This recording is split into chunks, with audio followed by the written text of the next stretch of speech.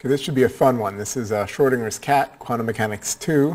I'm Dr.Nemiroff at Michigan Tech. This is Physics X, Extraordinary Concepts in Physics, where I review the coolest concepts in physics. So if you look at the other lectures in these series, you'll find other cool concepts. So Schrodinger's cat is one of the, let's jump to the next slide. Schrodinger's cat is one of the things that everyone's heard of. It's one of the buzz phrases, even in society. You always hear about Schrodinger's cat. So I'm going to try to get into it. This follows naturally on the last quantum mechanics lecture where we went into interpretations of quantum mechanics. So Schrodinger's cat is really all about interpretations of quantum mechanics. It's not about, whether you can save the cat or not. It's about how you think about what happens. In that sense, Schrodinger's cat isn't really that important so far as we can tell for the actual physics. The cat ends up either dead or alive, and how you interpret that isn't all that key. But it's a lot of fun to think about. It gets into sort of the philosophy behind quantum mechanics. And so it's real, and it's also really strange the way quantum mechanics causes people to think about things. One thing is Schrodinger does use an umlaut here, and so I was not able to get Google Docs to easily give me an umlaut, so please forgive me for not doing that. But let's get to the guts of the matter. You have a cat. You're not a nice person. So you put a cat in a box. Now right off, you're not a nice person for putting a cat in the box. I just have to say that. So even worse, you put in some kind of quantum mechanical device in that box that will quantum mechanically decide based on quantum statistics, not just based on something flipping a big coin which might not be quantum mechanically decided. For instance, the decay of some radioactive element which is here, that would be quantum mechanically decided. Now if the element decays in a certain way, it breaks something open that opens up a gas that kills the cat. So if the radioactive material does not decay, then the cat is alive. And the cat is always in a box right there. So you're sitting outside watching this box, and you're wondering what's happening inside the box. Did that radioactive element decay and kill the cat with the poison, or did it not? The essence of Schrodinger's cat. So you can think about this sort of in two ways. Quantum mechanics comes to two ways. One is just before the box is open. So now it's been a while, so now you're going to open the box and see. Just before the box is open, is the cat dead? And the answers to that are kind of strange. One is either yes or no, but you won't know until the box is opened. So you can say, well, right now I haven't opened the box, cat's dead, I just don't know it. Or cat's alive, I just don't know it. That's one aspect. Another aspect is it's kind of made fun of. This is the Copenhagen, well, we'll get into this. Both yes and no until the box is open.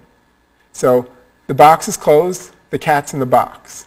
Can you consider that the cat is both dead and alive until the box is open? Then, after the box is open, then the cat's either dead or alive.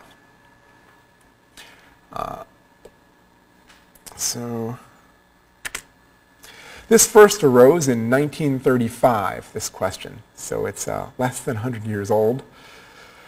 It was described in letters exchanged between Schrodinger and Albert Einstein. So Einstein in particular was very fond of writing off letters about things and trying to solve things in his mind. And when he came up with something, he would write letters. And he knew all of the major physicists of the time. And he was constantly exchanging letters with many of them.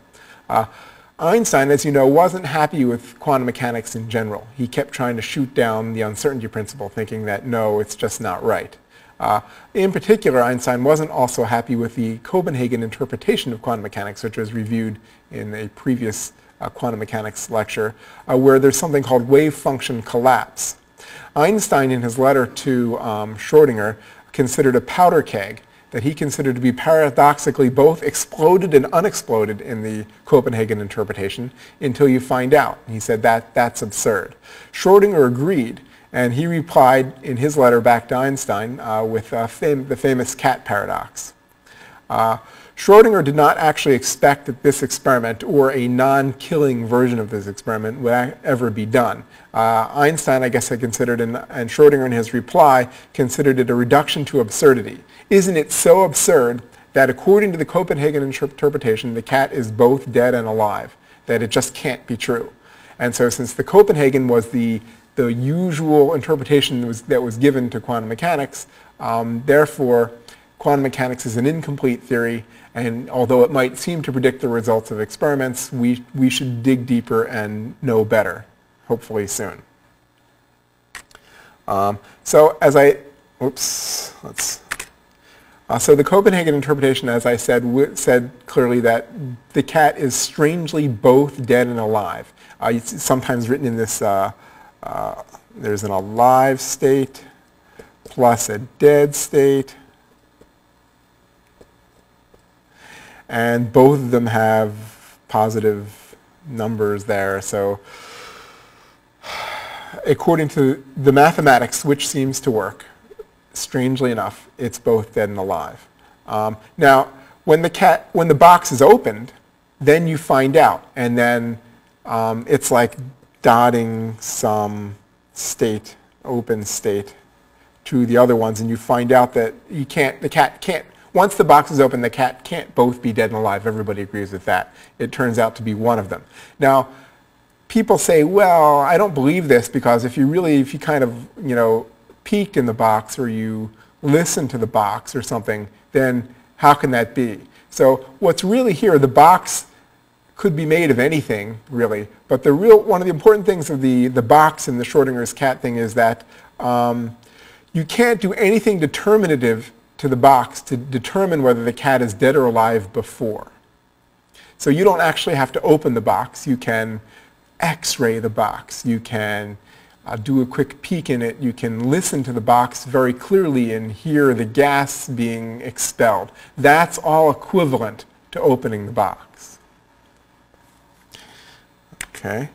A contrasting interpretation comes about either of two ways: the many worlds interpretation, both which include decoherence. The many worlds interpretation says that separate universes house the dead and alive cats. So in one universe, the cat died. In another universe, the cat's alive. And you get to find out which it was only when you open the box. The two universes where the cat was alive and the cat was dead, they don't interact. So essentially, everything's already decided in the many worlds interpretation before you open the box. Then, you're opening the box is not such a dramatic event.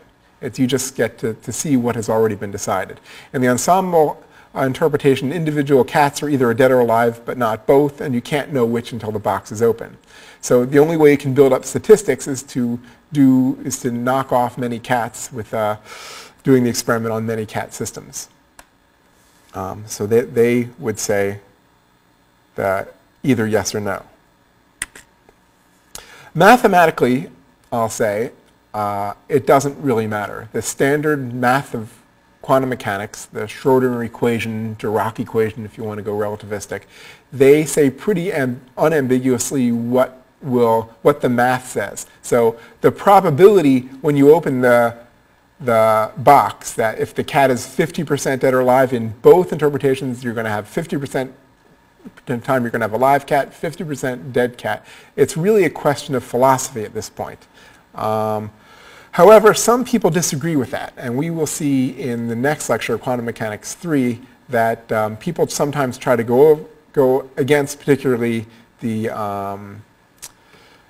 Copenhagen interpretation, because that's the most famous interpretation that most physicists would believe. But it doesn't really matter. Many worlds, ensemble, and Copenhagen all use the same math. We will find out that the hidden variable doesn't really use the same math, and that was one of Bell's great understandings, that the hidden variable theory will take you on different courses. People still try, though, to say that Copenhagen will give you a different interpretation, different math than others. But so far as I know, no experiment has ever been done that has shown a real mathematical difference in statistics between many worlds, ensemble, and Copenhagen. So I have some thoughts on this. who cares what I think, but here we go. I try to bring you up to my level of incompetence, which is certainly no one fully understands quantum mechanics, so I misunderstand it at some level. Perhaps it'd be interesting to see at what level I misunderstand it. So let's say with popular TV shows these days that a crime scene investigation looks at the dead cat. So you open the cat box and the cat was dead. It's not so interesting if the cat's alive. That could happen. So you might have your CSI team find out how warm the cat was.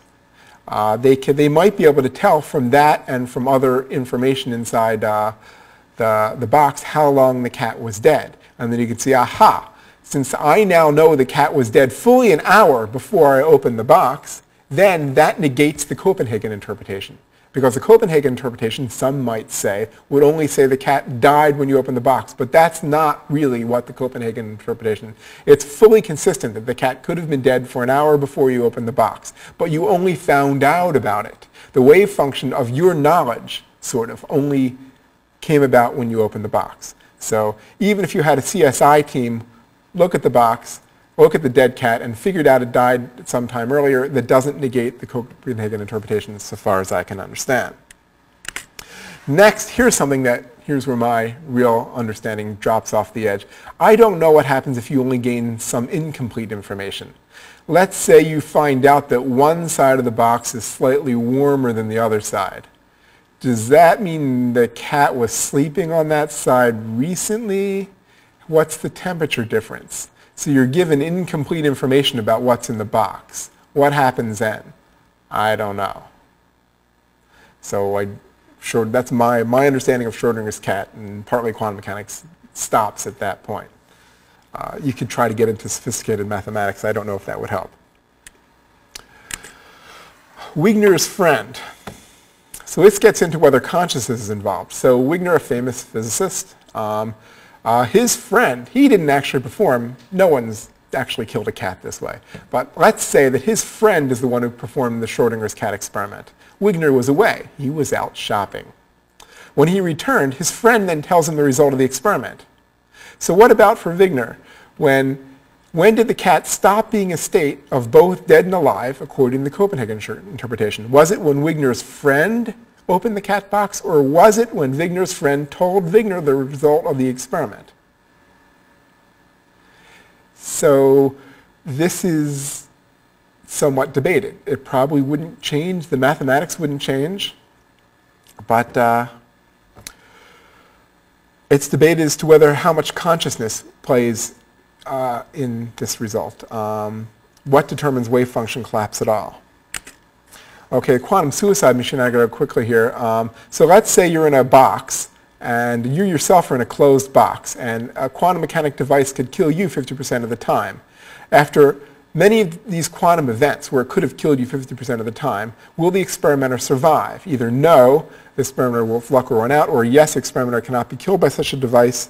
Got to go quickly here. So the Copenhagen interpretation would say no. The chance of death will eventually become so great because of the accumulation of 50% that you'll die. The many worlds interpretation says if you're the experimenter, you're only reporting on this if you're alive. So you might have almost died 50 times yesterday, but since you're here today, they've all come out positive. So the many worlds interpretation will say yes. So this doesn't give a testable result that we can really tell the difference as to which is the real interpretation of quantum mechanics. Does this require a conscious experimenter? Again, something that's debated. And with that, I will, at the end, for one time, say keep Schrodinger away from your cat. Oh, one more.